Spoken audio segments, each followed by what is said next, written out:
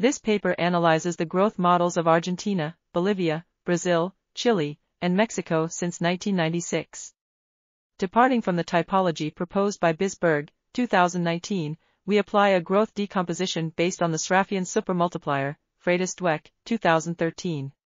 We argue that the growth models perspective introduced by Bacro and Pontusson, 2016, contributes to understanding the diversities of capitalism in Latin America.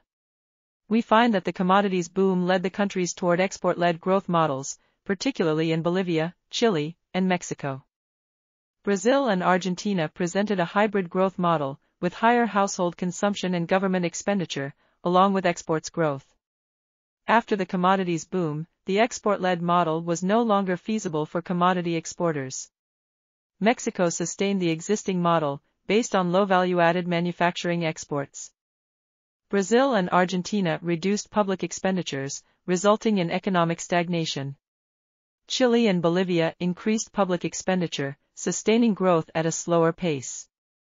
This work extends the growth model's perspective to emerging countries, integrating it with. This article was authored by Nikolas Passos and Guilherme Spinato Morlin. We are RTCLTV, links in the description below.